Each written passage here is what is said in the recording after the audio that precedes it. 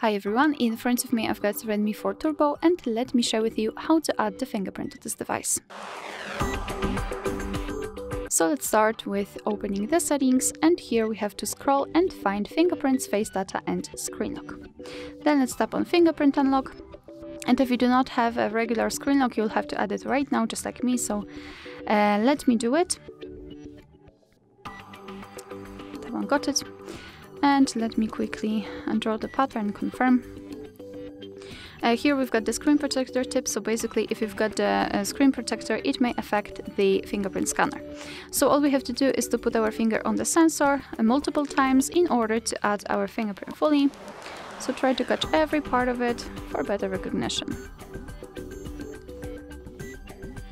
Okay, tap on done.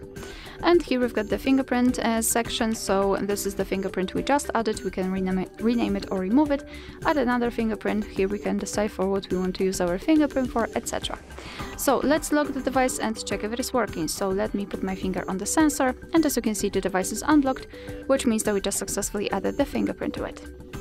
Alright, so that will be all. Thank you so much for watching. I hope that this video was helpful, and if it was, please hit the subscribe button and leave the thumbs up.